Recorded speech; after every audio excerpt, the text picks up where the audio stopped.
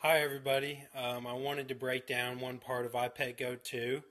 I know everybody has broken it down. I just wanted to see what I could come up with in a few parts of this. So here's this.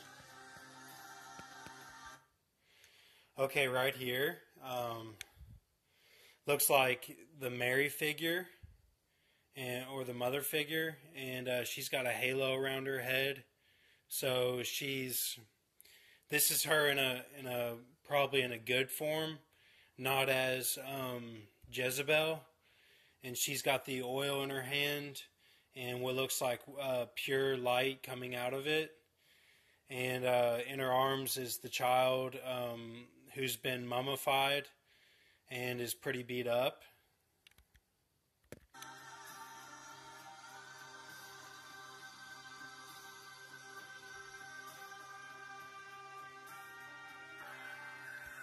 So we could see there that the child has the beetle going across his head, and his eye, one of his eyes is a little bit darkened.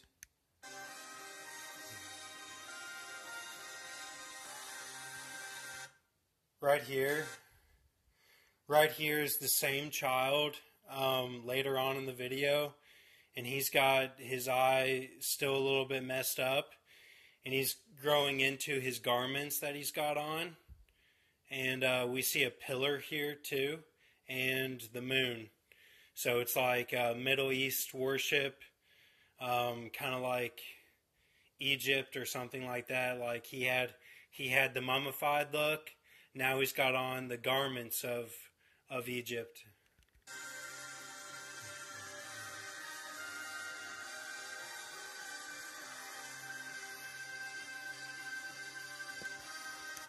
And you could see that pillar there.